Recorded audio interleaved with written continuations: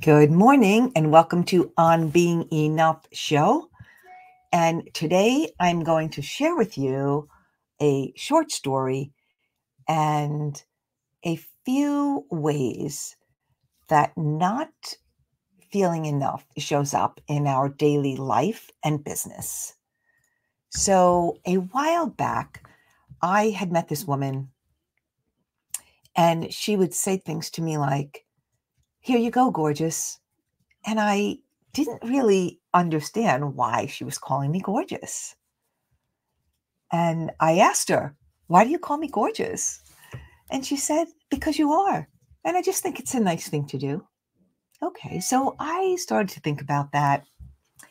And that was the end of that conversation for a while. And then I was years later on a phone with a client. And as she's hanging up the phone, she says, "Thank you so much, Rosie. And I hope you have someone in your life that tells you how gorgeous you are every day." And I hung up the phone and I was, single at the time. And I was like, wow, but I really don't have someone telling me that.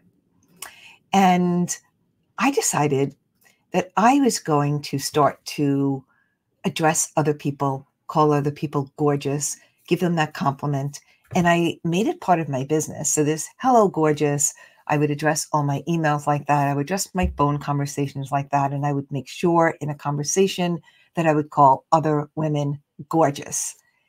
And what happened was pretty miraculous because as I started to do that, I noticed that more and more people were saying it to me. And it became this like boomerang effect. The more I gave it, the more it was said to me. And it was by random people and almost everybody that I met. So that was just a beautiful testament to the way that we can give away the thing that we think we are lacking. And so that's my invitation to you, is to think about that thing that you are lacking and think about how you can gift that away. So I want to show you 6 ways that not enough feeling can show up in your life when you really don't realize that's what's going on. They're sneaky. And I'm going to share my screen and show you. So number 1, procrastination. So you might go around saying, "Oh, I'm procrastinating this idea." You notice yourself procrastinating, but that really has to do with you not feeling good enough to really complete it. There's something scary about taking the project or whatever the thing is that you're working on or doing. It's that, like, maybe it's not going to be good enough, or maybe I'm not good enough to do it, or maybe I don't know enough to do it. So that's a really interesting one. And this other one is a pretty pesky one, is perfectionism. Because when you're working on a project and you find yourself keep on working on it and keep on, rewriting and redoing and this and that and never getting it done. And then you say, "Oh, well, because I want it to be perfect." And what does that even mean? So I notice this a lot in my card deck creation programs where people will be going on and on and on and never get to the finish line because they're like, "Well, I'm a perfectionist." And while, of course, you love things to be perfect, there's never such a thing. So there's a point at which it is perfect as is. But that feeling of, well, what if it's not good enough? And that scariness of, if I put this out into the world, other people are going to see it. And what if they don't think it's good enough? What if no one likes it? And that's perfectionism. So fear and doubt. I mean, fear is never a good thing to be led by. So if you're fearful of something, it's never a good place to make decisions on, to create from, to do things from.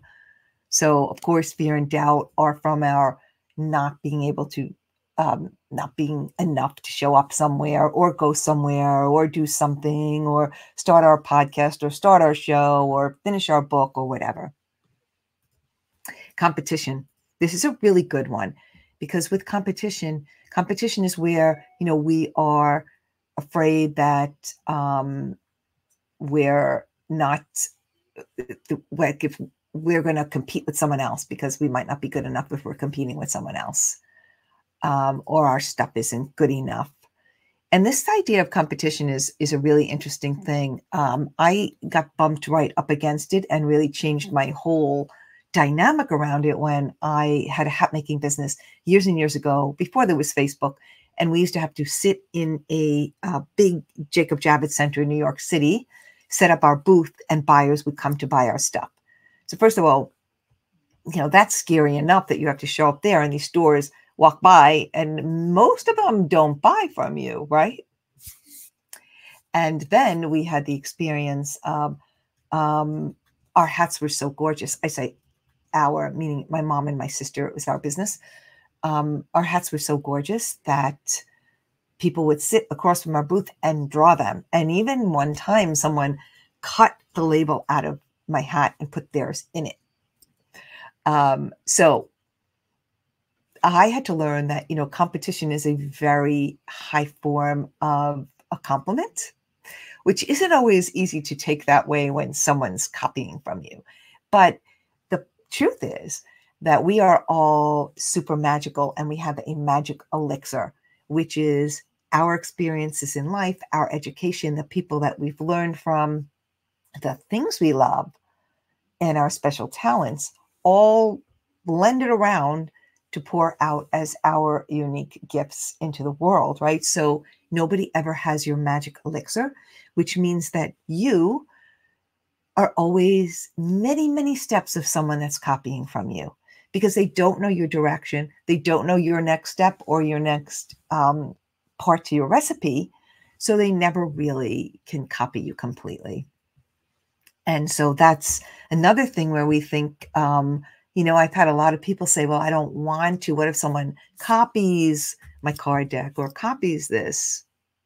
And that is a way for us to keep our gift hidden when we have this fear of competition. This one. Okay. Saying yes when you mean no and saying no when you mean yes. That is definitely your not enoughness showing up because you don't want someone else to be pissed at you. You worry about what they'll feel, what they'll say, that you won't be enough, that you won't be good enough, whatever the thing is. So that is a good one to be aware of. And that's something you could change really immediately, to check in and to be really in integrity when you are saying yes to something or no to something. A really good example of this is I was shopping in the grocery store. And I met this person that when we were in a relationship together, we didn't really hit it off or we didn't really have much in common. So just like out of, I guess, oh, there you are. And the first thing you say, oh, let's get together sometime. So at that moment I could have said, yeah, let's do it. And I'd be lying, right? Because I had no intention of doing that. And so how many times do you say, oh, yeah, let's get together. Oh, yeah, let's, and you don't really mean it. So that's when you are you're out of integrity and you're kind of lying, which is a big word, but you're lying to the other person and to yourself, which hurts your soul when you do that. So when it's a yes, it's a yes. And when it's a no, no matter what anyone will think or feel. It's not your business to be in someone else's business. Weak and no boundaries. This is really valuable and important. And you can also start to work on this right now because when you have weak boundaries in business, there's nobody winning because people can push you around. Nobody knows what's happening. Nobody's clear. There's no clarity on anything. So when I first decided that I was going to have stronger boundaries in my business and show up in integrity, what that means is that I start my meetings on time. I end my meetings on time. I have certain, things that are my standards and everyone knows what they are. So when you come to my room for a class, I'm going to start on time. I'm going to end on time. So you don't have to worry that if you have to go at that hour mark that you're going to miss things, right? So it's really honoring everybody and myself when I'm staying to my boundaries. And then there's no confusion. People know what to expect. And if it's not if they don't like what I'm offering, then they can move on without guessing that maybe, it's something's going to be different than it is. This proving, right? When we're over delivering or giving away extra things or not, well, maybe I'm not going to charge this much or something. We're trying to prove our worth. We're trying to over deliver so people feel like they got value from us because we're not secure enough in the value that we provide. So another thing to look out for is, where are you trying to prove things? You don't have to prove anything. You just need to show up as yourself, right? So your homework, your assignment, if you choose to accept it, is to consider the ways that you notice a not enoughness is showing up in your life. Because as you saw, they're super sneaky. And they sneak in ways that don't show up as like the not enough sign that we're wearing. But they show up in the ways that block us from being our true selves, from being all that we can be. And one of the things is that when I show up as my best self, that is when I invite others just by my actions to do the same. That's when you, just by your actions, invite others to do the same. So Shika, my co-host in our On Becoming Enough show, and myself created a Facebook campaign. So please message me if you would love to be part of it. But in this You Are Enough campaign, we are inviting you to show up and gift away something, which means a kind word, a beautiful poem, a beautiful image, something inspirational to other people to help them feel enough. So it has nothing to do with you trying to switch how you are.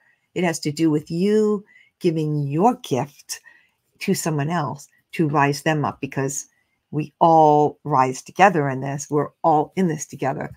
So some of these examples that I showed you, you'll start to notice, oh, wow, what am I doing? And it's this like beautiful awareness that you can have around the way that you're showing up and why you do things that will help you. That awareness is the key. I'm giving you the key. The key to start to become all that you are here to become. So thanks for joining me today. I hope that I provided valuable information to you on this topic of enough. And we will see you. The show airs every Wednesday at 9 a.m. And we'd love to have you come on and join us. And we will see you next week. Ciao for now. That was good.